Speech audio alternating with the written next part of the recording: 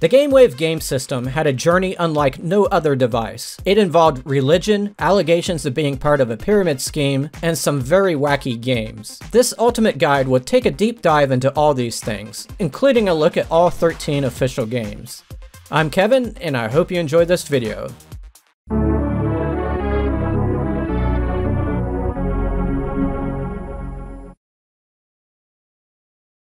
Richard Fast was a Canadian board game and toy inventor who had many successes under his belt, including the card game Mind Trap.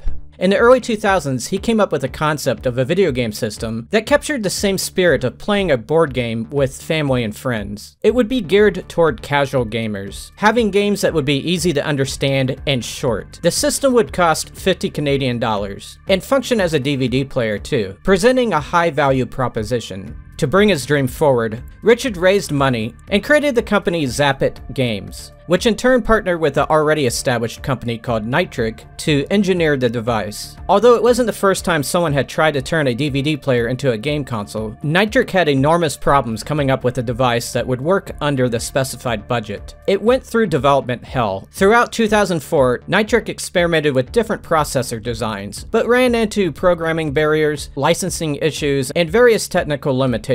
They ended up bringing in the help of other companies, including Macrovision, National Semiconductor, Panasonic, and Altura. Finally, a prototype was delivered to Zapit in 2004, and game development began immediately, both by Zapit and Nytric themselves. It was during the development of the first few games that everyone began to realize the device had great graphical limitations. But it was too late to make any revisions, so they stuck to it. Against the other systems out at the time, it would not be able to compete, but they felt there was a niche audience out there who did not play those other systems. The GameWave family entertainment system became available to the public in 2005 at $100 Canadian.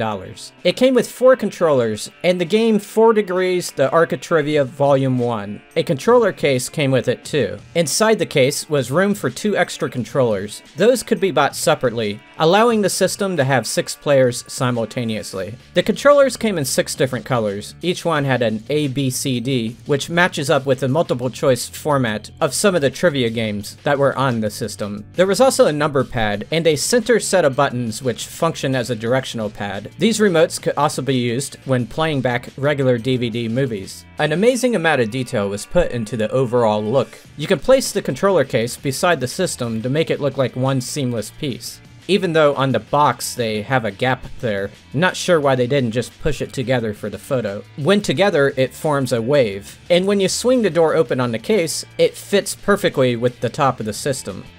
Even the disc tray itself has the wave design built into it. The back of the player has composite out and S-video out. There's also a 9-pin mini-DIN expansion port, whose intended purpose may be lost to the sands of time. The front has a power button, an eject button, and a prominent IR sensor. They designed the sensor to be extra sensitive, to make sure it had enough range for everyone that was sitting in the living room. Extra design had to also go into making sure it worked with 6 controllers at once, something a typical DVD player was never meant to do. For those of you who are thinking about getting one of these, I'll mention some issues that you may want to look out for. In early reviews of the product, some customers reported problems with the disc tray. It would stick or open on its own. Some reviews also mentioned the entire console failing altogether. This person who wrote this review said they had 2 of them that failed. I played 13 games on mine and did not encounter any of these issues, but I did notice a melted plastic smell every single time I played it. I thought maybe there was dust buildup and it was like heating up the dust, but I checked the inside and there wasn't that much dust in there. The heat is definitely coming from the internal power adapter, especially around this part, which I think is a voltage regulator. Its position is very close to the edge of the case, so it might be heating up the plastic.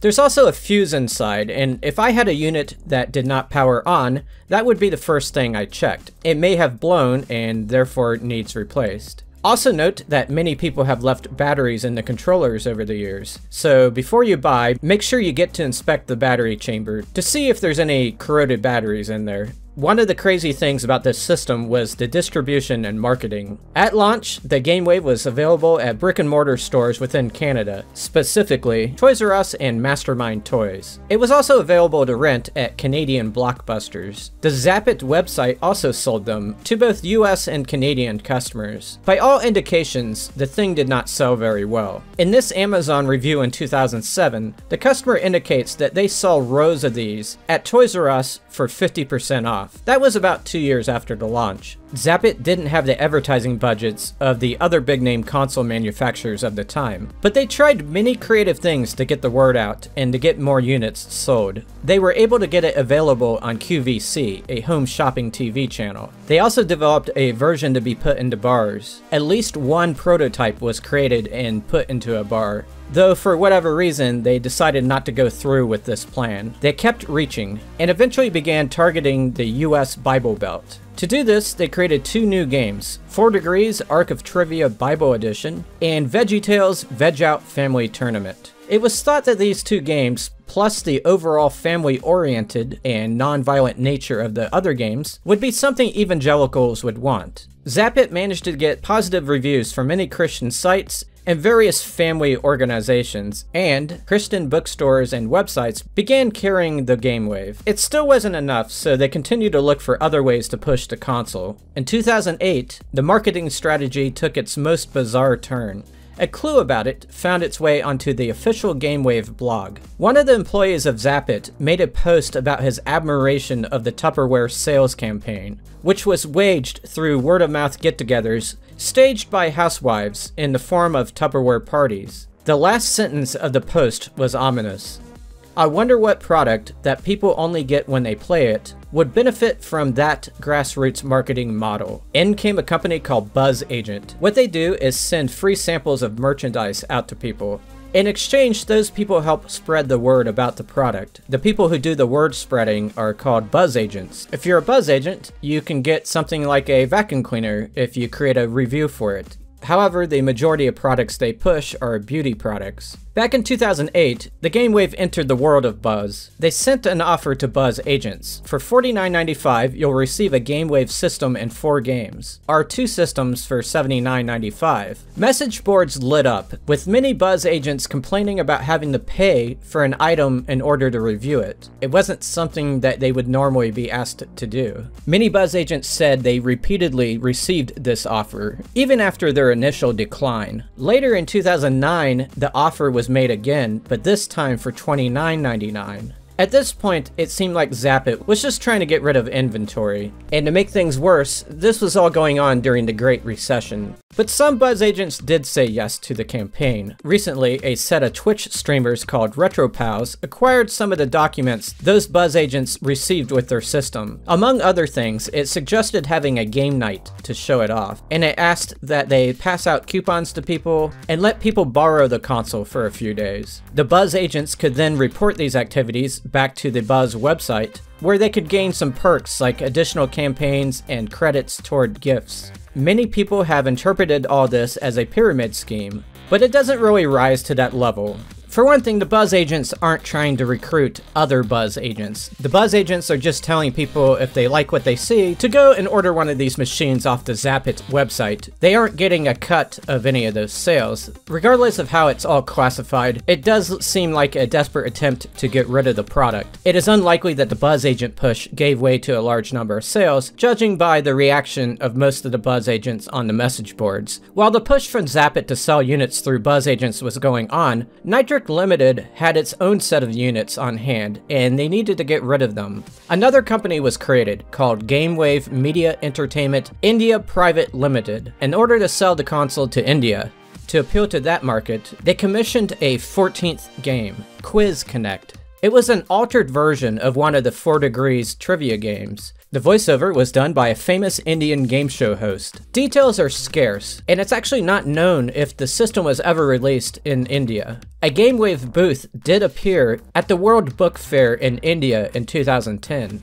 As for the game Quiz Konnect, there's great doubt as to whether or not it was ever released. One copy recently showed up on eBay Canada. That sale also came with an update CD that made the console region-free, and therefore able to play Quiz Konnect. With all these things put together, one can surmise that this Quiz Konnect is Zapit's own copy that they used for testing purposes. A prototype, essentially. Another way they tried to bring attention to the console was to bring it to the Easter Seals Telethon in 2008. Offering that opportunity to all the families as well as all the donors. So when they call in today, the minimum pledge of $250, we're going to gladly give them a Game Wave that they can take home to enjoy with their families as well. Regardless of all the ways they tried to market to people, none of them worked. It ended up selling only 70,000. Unopened packages are still floating around eBay. In those listings, you can see how they tried to move more units by including additional games, pretty much taping them to the outside of the packaging. While the Game Wave player failed, Zapit did not want to give up on the name or the game assets. In 2009, they made an attempt to port over some of the Game Wave games to iPhones, Blackberries, and Facebook. In a tech demo posted to YouTube, they showed how various people could play Ark of Trivia at the same time using multiple devices. At the end of the video, they directed people to go to playgamewave.com to download a sample. Later, in a blog posting on September 30th, 2009, they said a beta version was available to download on BlackBerry.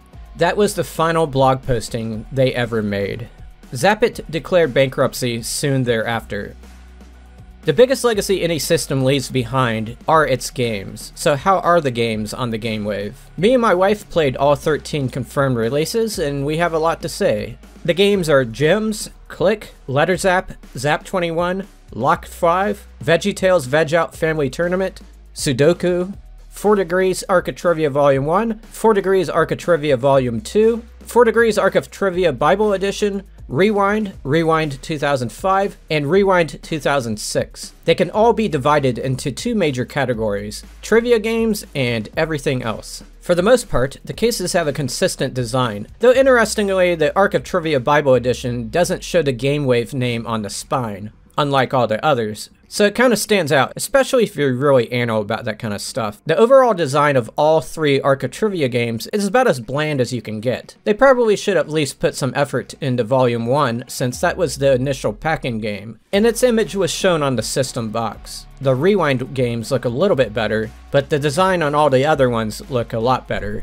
The backs do a good job explaining the games, and don't have a lot of space taken up with legal stuff, like modern games do. Inside each case is a very well written instruction manual. It seems to borrow the design from the instructions you find inside board games. Everything is kept short and to the point, and no space is taken up with the storyline, because for the most part, there is no story in these games. There's 2 games that have 2 discs, Rewind 2005 and Rewind 2006. The player actually has a built-in memory, so it'll remember which trivia questions you've already been asked. As far as the number of players, all the trivia games take up to 6. Zap 21 and Sudoku also take 6. The remainder of the games max out at 4 players. When you put a disc in, there's quite a lot of loading that happens, about 40 seconds worth. At the beginning of each game, each player hits the select button to indicate they wish to play. It then prompts them to enter a name. It does not seem to have any restrictions as to what words you can use, so anything goes. The console knows what color remote you have, and it uses those same colors within the game itself. For example, when you answer a trivia question, it'll add a little blue indicator to the screen indicating that you answered. Every game also has an option to go through a tutorial, and those are extremely well done. So now I'm going to dive a little deeper into these games one by one. Bear in mind, we only had 2 players for each of these, so we may not be able to make a determination as to how good these would be in a large family setting. I'll also add some thoughts about single player experiences later.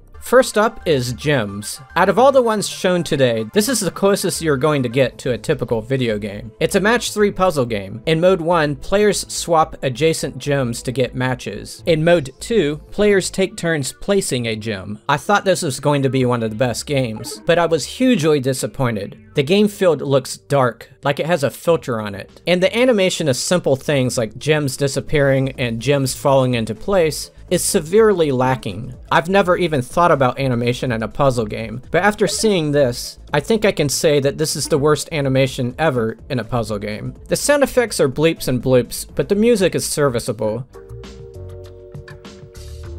In the end, any other match 3 is better than this one. Next up is Click, and it's basically Wheel of Fortune. It proceeds at a reasonable pace, unlike some of these other games, but it has a lot of negatives. Me and my wife really hated the process of buying a vowel. When you attempt to do it, it basically rolls a dice, and you have the probability of being able to choose a vowel. Picking the letters at the bottom of the board is slow, and there's a delay, causing you to overshoot the intended letters. In case you're wondering how to actually solve a puzzle, it's based on the honor system. You say what you think it is out loud, and the other players judge whether or not you got it right. There are 300 puzzles in all. In the end, I thought the game was just okay. What a disaster. Letters app is Boggle, basically. In one mode, each player is given a cube of letters, and they have to see how many words they can form. In the other mode, players share a large cube of letters and do the same. If there's one game that'll give you carpal tunnel, it's this one. It's super easy to form small words, so you'll be constantly typing them out with the arrows, as fast as you can, which will really test the limits of your thumbs. Overall, like Click, it's an okay game. Next up is VeggieTales, and it's the only game that uses an existing license, and is one of 2 Christianity-themed games. Larry wants to show off his silly songs, but these crazy balls keep getting in the way. Help Larry by bashing as many balls as you can. It's a collection of mini-games, most of which touch on the themes of Christianity. It's obviously meant for kids, so take my opinions as a grain of salt. Of all the games, this is the one that elicited a party-like feel between me and my wife. There's just so much to comment on and laugh about, though I think a lot of the humor was unintentional. You can tell they put a lot of work into this game. The cutscene animations are better than anything else in the system. However, there were some issues that hampered my amazement. You tell him, Junior! In this game, the balls move across the screen in a really poorly animated way. And on this memory matching game, the hand was surprisingly hard to control. Pretty much any game that involves using the directional buttons has similar issues. It's like that again with this game called Prop Hunt, where you have to move the circle to certain items. I found it very hard to place the circle exactly where I needed it. There was one minigame that was really well done. It had you watch a short cartoon, and afterward it would ask you questions about what happened, what color something was, and how many people were there, and so forth. I thought it was very challenging. In the end, VeggieTales is the most memorable game on the GameWave, but being an adult, there's not much motivation to go back to it. Because God gives us the power to love everybody, even our enemies. Here, you drop this. I don't think I want it after all. Next up is Lock 5, and it's basically a game of Yahtzee. I used to play Yahtzee, but playing it on the screen is not exciting at all. There's 2 game modes, but it's all just basically collecting numbers off of rolled dice. I think this one is a dud, and I think it would put your family to sleep if you busted it out. Next up is Zap 21, which brings a competent game of blackjack to the system. It's surprising to see a high-stakes gambling game on a family-friendly system. It has everything you expect to see in a blackjack game, including double downs and chips and the sound of the casino and so forth. What I really hate is how those sounds suddenly stop when you're placing a bet. It ruins any sense of immersion.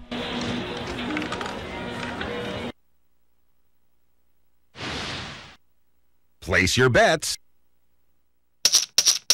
If you're a fan of blackjack, I think you would enjoy this, but you likely have many other ways to play it, even at the time when this game first came out. I imagine this game would be quite fun if you had 6 people playing it, because it does support 6 players, but you might as well just play with real-life cards. Next up is Sudoku. I'm not a big Sudoku fan, and I had trouble imagining that it would be any fun to play it without just paper and pencil. But I ended up enjoying this game a lot more than expected. The number pad is tailor-made for this, having numbers 1 through 9, which is exactly the numbers you need to type into each square on the screen. You also have the ability to add little notes into each square. This will only make sense if you know how to play the game. They did a good job of making this a relaxing game, having a toned down appearance and relaxing ambient sounds.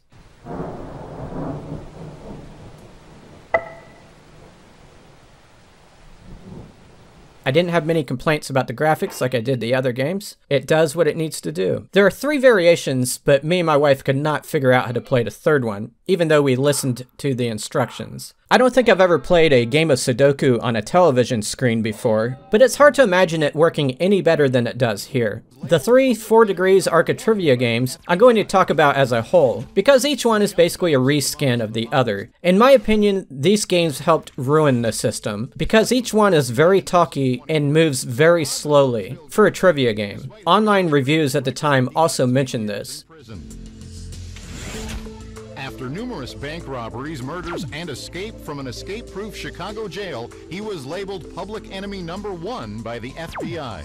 During each player's turn, they pick a category and roll a dice. It bugs me that you're actually looking at the side of the dice instead of the top like one normally would. Those points represent the bonus that the dice thrower will receive if they answer the question correctly. But every player gets to answer every question. The sooner you answer, the more points you get. Before the time runs out, 4 clues are given one by one, with the last one practically giving the answer away. They also throw some bonus rounds in there that play a little bit differently, like having to put events in chronological order. All in all, these games move at a slow pace compared to other trivia games I've played. And I think that category wheel just looks so bland. Also, the wheel doesn't even really need to be there. It doesn't add much strategy. There's only a certain number of questions for each category, so gradually each category disappears one by one until only one remains. If every question and every category is going to get asked, there's not much point in actually picking the categories to begin with. I will say that the Bible trivia one is strikingly better looking than the other ones.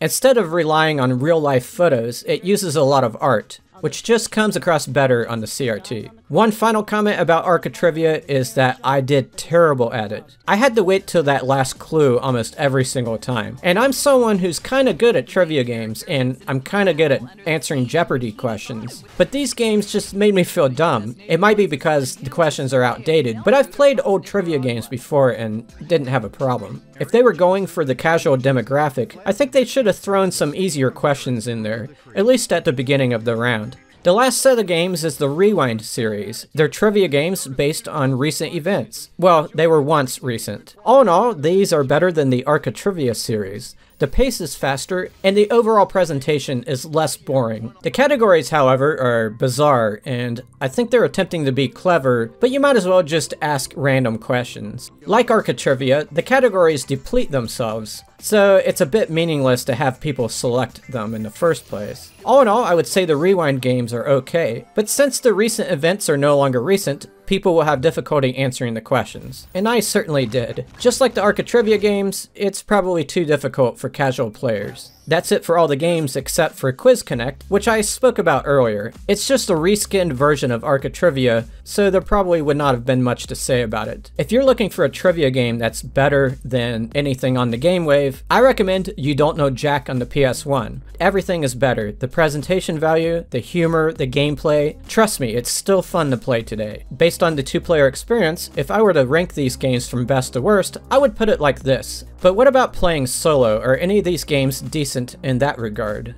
As it turns out, each of them can be played with one player. The trivia games are obviously a bit more enjoyable with someone else to compete with. Zap 21 isn't so bad solo because you have the dealer to play against. But Sudoku was definitely the best solo experience in my opinion. To be honest, most of the other games felt lonely without someone else playing. Before I finish the video, I want to touch on some other interesting things about the system. If you turn the system on without a game in it, a menu comes up that allows you to adjust the aspect ratio, select a different language, and manage your game saves. Now here's something really odd. I have in my possession an update disc, and I don't know exactly what it does. It's not like the one I talked about earlier that someone got with Quiz Konnect. It seems like that disc only existed to make the player region free. This one is more professionally made, and the labeling tells how to use it, but it doesn't say what it's changing about the system. I ran it, and as it was going through the cycle, it seemed like it was doing a lot of things. But afterward, I went through the system menu, and I also popped in the game and played it, and nothing seemed different. Perhaps they found a bug in the programming and this fixed it. Maybe the bug was specific to one game, or it could be something to do with DVD movies and how they're played back on the system. If anyone knows the true answer, please let me know.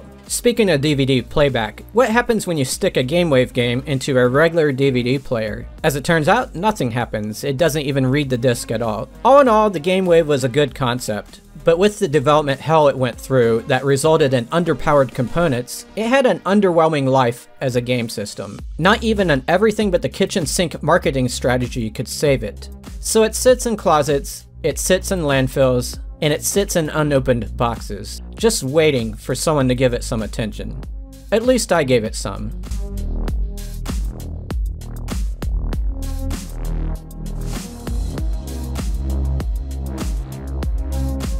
Thank you for watching this ultimate guide. If you want to support future endeavors like this, consider becoming a Patreon member. You'll get early access to these videos, and you'll get bonus behind the scenes footage videos that are Patreon exclusive. If you want to know more about me and this room I'm in, be sure to watch the Q&A video right here. May your games make you happy and smart, and may people respect you for playing them. So long, everybody.